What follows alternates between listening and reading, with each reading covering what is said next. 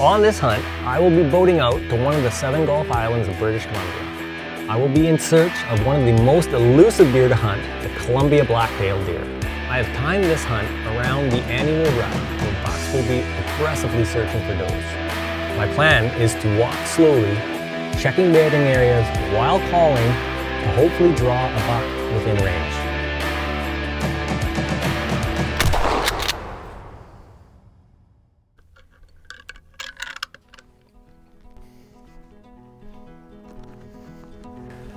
What we're doing is there's a series of swamps on this ridge. And we walk across the high grass.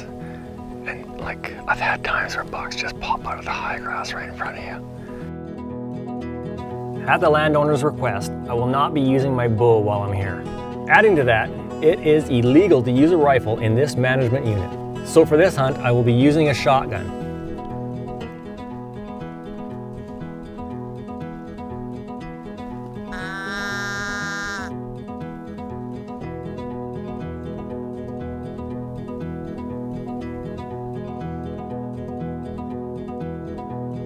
I don't know why she stands still for so long. I do not see a buck around her.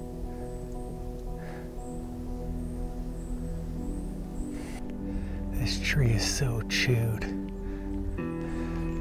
from raking this year.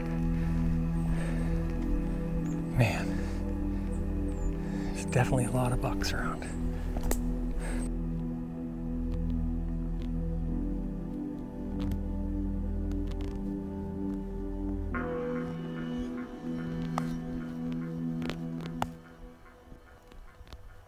Right here.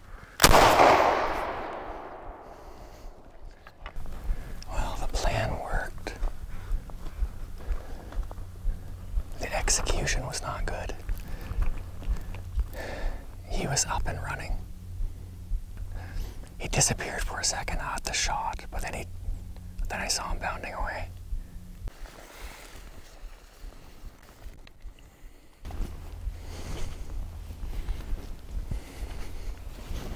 I think he jumped up out of there. I didn't shoot till he was behind this big green thing.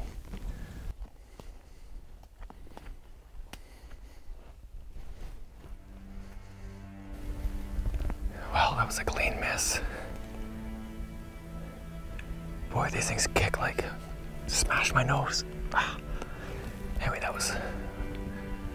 I've run out of, that was my plan. That was my plan, A and Z. So I'm just gonna go back. This stinks like ruddy buck around here, so many hooks. So I was gonna go sit for an hour and a half and rattle a little bit and see if I can call it back out.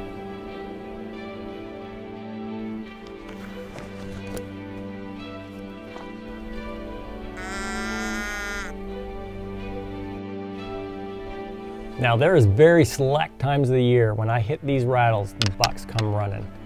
Most times the bigger bucks hear the rattle wondering who is in their territory. Today was not one of those days.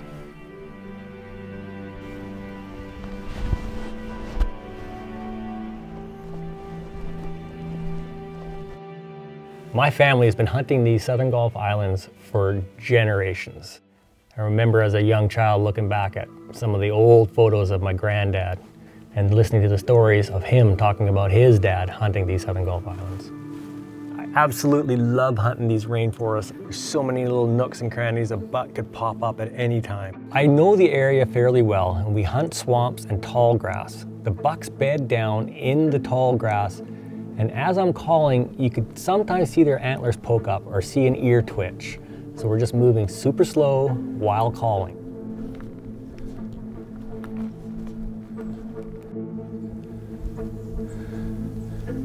We're just gonna get up over this little nub and up onto a little high spot up here. We should be able to draw bucks with a couple of calls out of the swamps. These trees are all scraped up. It's unbelievable how many trees are scraped up on this island. We did see some good bucks yesterday, but the circumstances just did not work out, so today's a good day.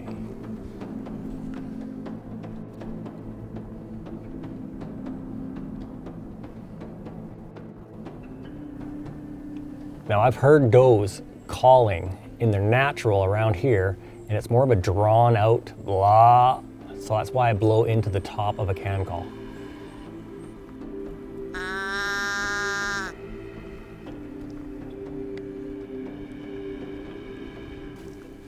Quick, quick, quick. There's one, there's one, there's one.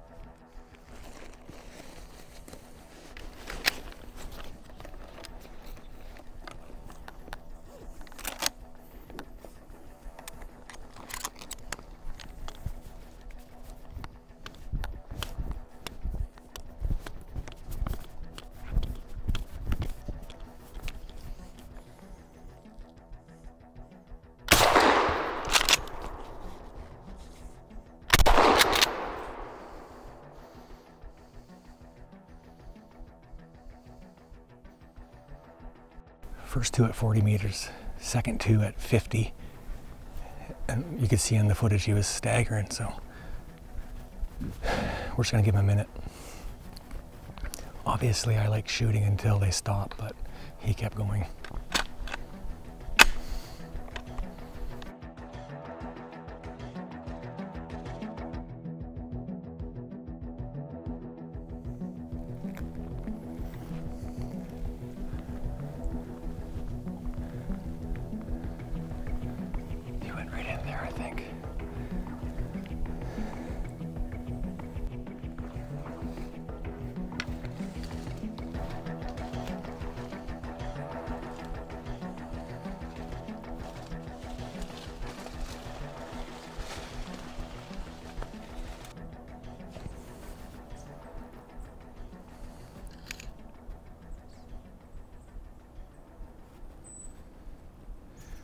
Still twitching a little bit, but I think he's done.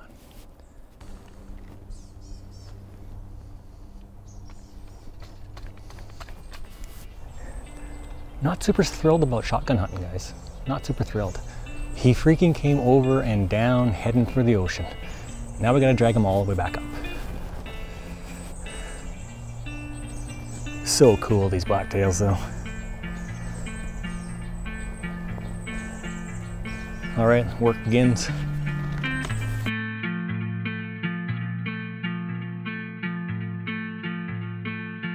Well, I tell you, I was missing my bow on this hunt. That buck stood there within my comfortable bow range. But a shotgun, I'm not a fan, but I am very grateful for a buck in the freezer. I really enjoy being out on the water, which this hunt gets me out on the water, in the woods, sleeping on the boat like we've done for generations in my family. Getting out here, moving slow, and just listening to nature means everything.